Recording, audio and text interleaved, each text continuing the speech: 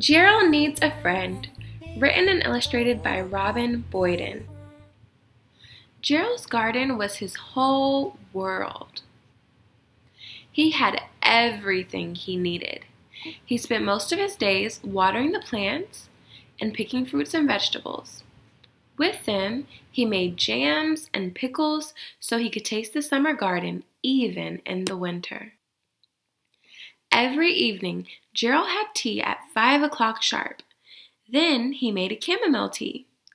He read 20 pages of his book, brushed his teeth, and was in bed by 7 o'clock on the dot. One morning, as usual, Gerald woke up early. He put on his clothes, brushed his fur, collected his grocery bags, and headed into town. But today was unusual. There was a new stall in the market, run by 2 excitable mice. Helping friends is our greatest pleasure. Our magic shop is filled with treasure. Old, new, borrowed, or blue, we have something just for you. From comfy shoes that fit just right to a firefly lamp to cure night fright. The whole town seemed to be gathered around. Gerald felt flustered near all the busy people. Gerald watched in awe as the 2 mice found a new button for Hedgehog's coat, a way for a young duckling to fly, and a scooter for Little Turtle who dreamed of going fast. Soon, Gerald was the only one left in front of the mice's stall. "Hello, sir. My name is Marcy, and I'm Marcel. What do you want more than anything?" "Nothing. I have everything I need," Gerald squeaked. "Well, there's always room for more fun. Perhaps you'd like a new hobby," said Marcy. "Or to learn a musical instrument," said Marcel. "Or a new look," they sang.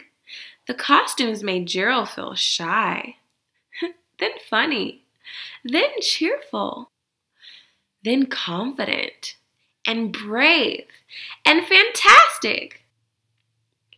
Gerald was a pirate captain riding the high seas with first mate Marcy and deckhand Marcel. They searched for treasure, followed ancient maps, and dodged fearsome rivals. But just as they were about to encounter a pirate crew of stuffed toys, the town clock struck 5. The cuckoo clock in the market struck 5.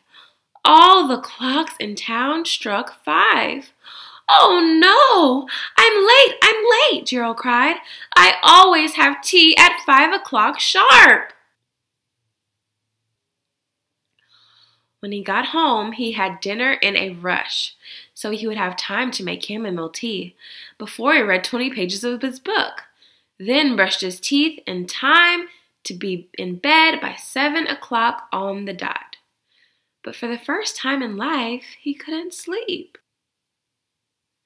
Nothing he did felt like it normally did. He had a funny, flat feeling. In the morning, he went to pick some fruit for breakfast, but he wasn't hungry. But luckily, Gerald knew how to make himself feel cheerful.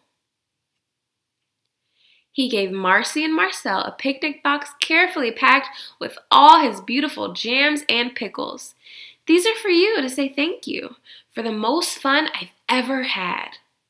"Gerald, this is delicious. I've made plenty. In fact, there's enough for everybody at my house."